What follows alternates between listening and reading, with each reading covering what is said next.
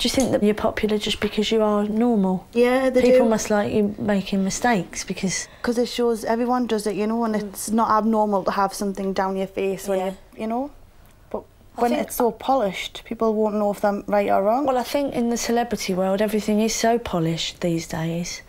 Everyone looks perfect and... Yes. I mean, I know from my experience, you know, when I was Sonia, people love Sonia because she's the girl next door and she's normal and she's not a supermodel and she's not... Do you know what I mean? She's just a girl. You said you had your teeth done. Yeah. Do you think you'll change more?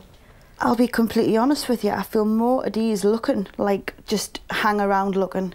Yeah. I feel like there's not so much pressure on. I've been lucky. I've come into all this being a blooming big girl, you know, always having scraggy hair on my videos because it's just, you know, put back in a bobble. It's not presented lovely, you know.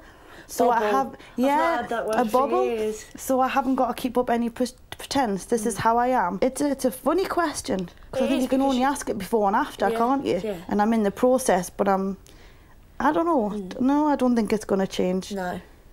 I'm going to get a little bit more eyeliner on the bottom here for you. Yeah. How many hits have you had on YouTube? In total? Yeah.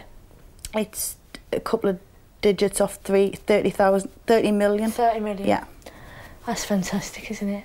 It is. Because really, if you accumulate all the people around the world that have watched me, you know, there aren't many people in the world that have been looked at by millions and millions of people. So it's something we've got in common. Do you ever think about that? I used to get really wrapped up before, but now I think... Wrapped up with what? What, give us a... Just nasty comments on YouTube about the 99% lovely, and then you get that one person who has decided you're going to be the target and they're going to make you feel like crap for the night. I know after 15 years of being in this business that you have to just, you know, let it go over your head. They don't get 27 million people watching them, so we don't care, do we?